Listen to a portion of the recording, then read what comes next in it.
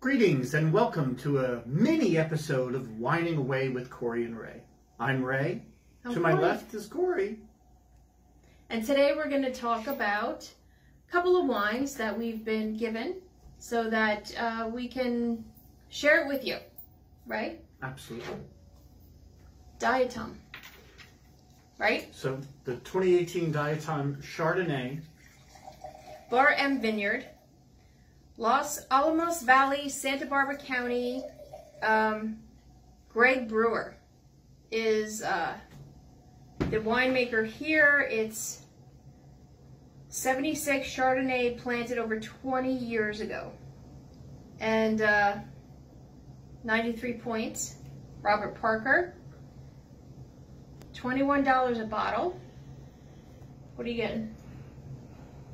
Well, this is a little unique. I mean, if you look here, it explains that it's fermented at low temperatures. Yeah. Small stainless steel tanks. Coupled with inhibited malolactic fermentation and short hose transportation. So it's intended to capture Chardonnay in its most raw, carnal state. So this is going to be something you've never tasted before. I would agree. I mean, it's not super oaky by any stretch, but it's not super citrusy. Not at all. It's got a great mouthfeel to it. I mean, and for the price point, it's something, if you want something very different, and it's 100% certified sustainable. So it is definitely something different. And I mean, for $21, that's a standout. Yeah. Absolutely. Okay, so for Chardonnay lovers, this is a go-to. I don't know how easy it would be to find, but if you can find it, buy it. Okay, what's next?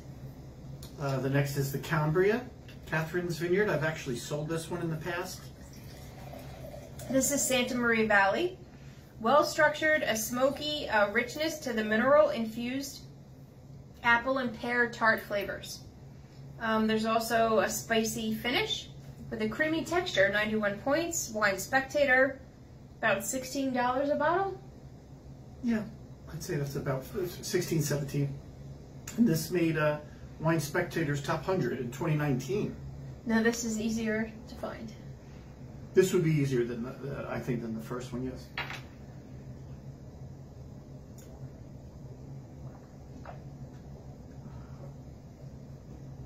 Definitely get the smoke. Yeah, that's you know, something that is indicative of the barrel. So for those of you who like that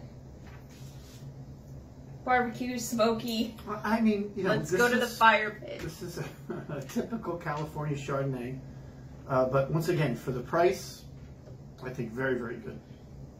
All right, and while we're talking Cambria Estate Winery, we're going to go to a red for the red wine lovers.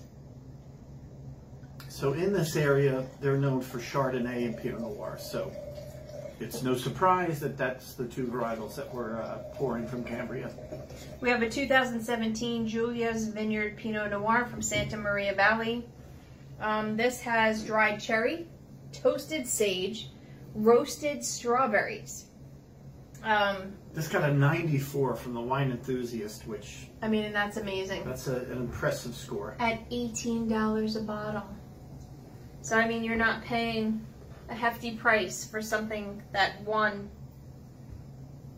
But you pick up herbs in this, like... You do. Thyme and sage, and not just straight berry. Toasted sage. Toasted sage, okay. Mm-hmm. Snappy and light. A lot of people say that about me. Mm. Not so much light. I was going to say snappy, I don't know. Yet with tons of weighty stuffing. That's the rest of the description of Ray. Anyway, flavors of bright raspberry. Wild thyme with a vanilla kissed finish. No, I mean, that's a really nice California. It is, it's very good. Now, do you sell this? Where I work now, no, I don't sell this right now.